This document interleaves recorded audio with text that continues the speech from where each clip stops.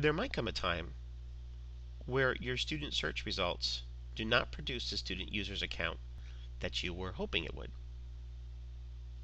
For example, when I search for a user, Charlie Brown, in the system using the prefix QCSD, QCSD C Brown does not exist.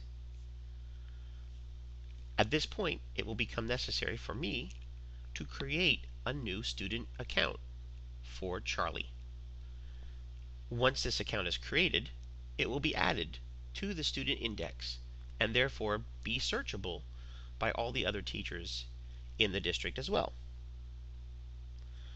So, to create a new account, simply go up to New and drag down to Student.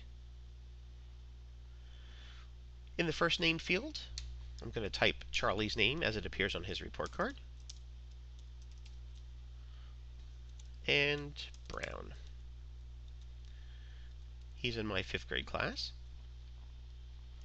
and sure.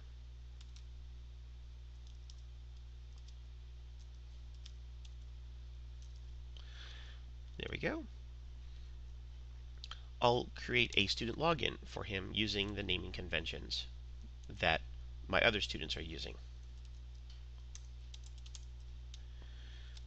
And I will give him a password as well.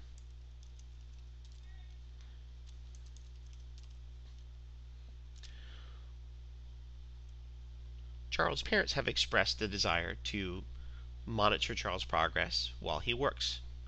So to do that, I'll create a parent login name for them. And by doing that, I'll just take Charles' username and I'll add the word coach to it.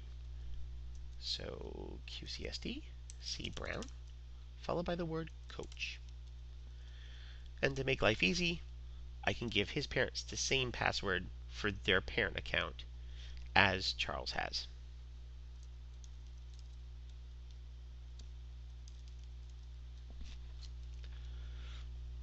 At this point, I can add additional demographic attributes to this student account. This will help with reporting later on when I might want to filter students by some of these attributes. Lots of times, if grants are being written for the use and implementation of this particular system, these attributes and filtering by these certain attributes will become very handy for reporting systems later on in the process. But as you notice, they are not required. So in Charles' case here, and since I'm not writing a grant that would need reporting on any of these areas, I'll just skip this for now. And then subjects. You'll notice that because I registered this new student account as a 5th grader, some of the fields have been pre-populated for me. However, I don't want to give Charlie any brain buzzers. And I really don't need him to see any science curriculum or thematic projects. I'd just like him to have the 5th grade social studies content. There we go. When I assign this to Charles, he's going to receive the basal curriculum from Compass. In other words, the 5th grade social studies curriculum right out of the box that we paid for, not our customized curriculum, which we'll get to later on. So at this point, since I have to select at least one subject, I'm going to select one that I'm going to give to Charles right now.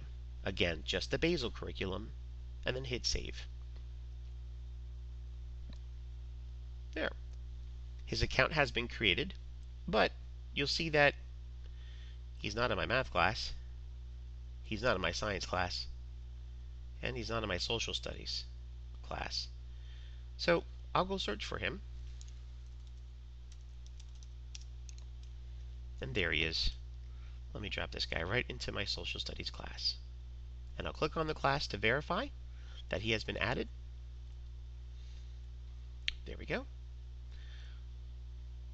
Charlie Brown is right there.